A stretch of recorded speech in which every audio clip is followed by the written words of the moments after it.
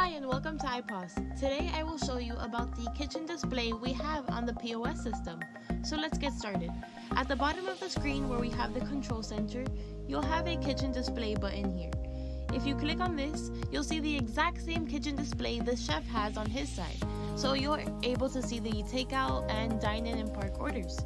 You can also go ahead and check off items so that way you can help the cook know that these items have already been sent out. You can also press to complete to help him keep up with his orders. If you have any additional questions, please use the contact information attached. Thank you.